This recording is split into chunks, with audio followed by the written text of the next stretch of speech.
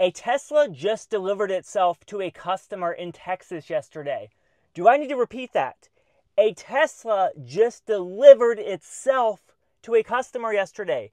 It drove from Giga, Texas, 30 minutes all the way to a customer's house.